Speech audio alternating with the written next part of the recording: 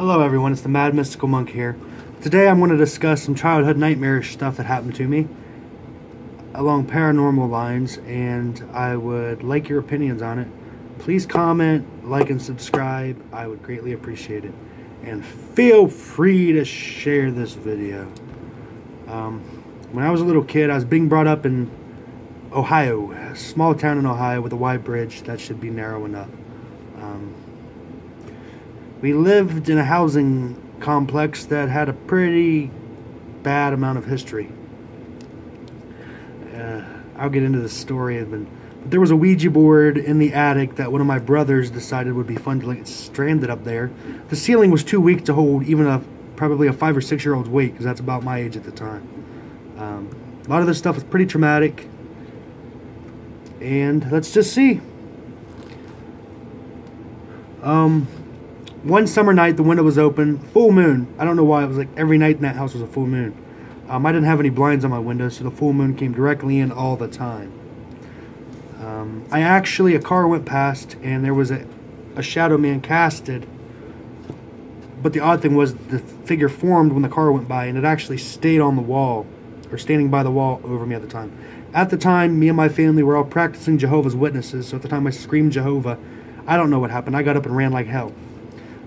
Sleep paralysis was a common thing when I was younger. It still happens occasionally, but when I was younger, it was like every single day. Sleep paralysis, non-stop. Every night I went to bed. It got to the point where I was literally terrified to go to sleep. Weird things happened there. Stuff I have never really heard in any occult or paranormal networks. I mean, these television shows they put on, it's like, I don't understand. I mean, what they say is tame. Like I always say, if 1% of these stories are true, then we live in one weird universe. Just 1% of the stories of elves, fairies, aliens are true. What a weird world we live in. During the night, there'd be arguing and fighting, doors and cupboards slamming over and over again, to the point where we were truly terrified. We all started sleeping in my mother's room because, you know, that seems to happen a lot. When you live in a house that's haunted by either demons or a poltergeist, people have a tendency to do the tribal thing and get sleep in the same room. There was always music playing with no source. Like really early in the morning, 3 or 4 o'clock, around that time, the music would start playing. It was like old big band and swing kind of stuff. Like, who listens to that? One night I actually got brave enough to look around the house to see if there was like a record player or a stereo, something playing the music, and nothing. I even went so far as to unplug the stereo system that was in the downstairs. There was an ominous, a complete feeling of dread. And when you're a little kid, you don't know what's going on. All you know is what you see with your eyes. You have a tendency to believe in anything you see, I guess. Because at my age, when I was like 5 or 6, I seen this stuff, and I'm like, okay, so this must be real.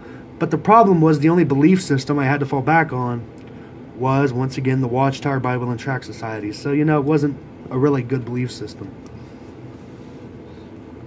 Spirits actually, I don't know if they were prankster or whatever, but my brother was eating ramen noodles at the time, and they literally asked him, is it good? A spirit was asking my brother if his ramen noodles was good. And we all know ramen noodles are disgusting, right? Yeah. There was, like I said before, there was supposedly a Ouija board stuck in the attic. It was permanently stuck there because the drywall on the ceiling could not hold people walking across it. I think my brother was being a real schmuck, and he just threw the board across the drywall. So there was literally no way to actually get up there and get the board. So let's just find out.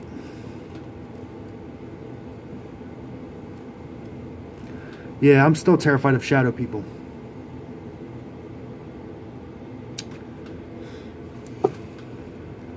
So, I have a question for you guys.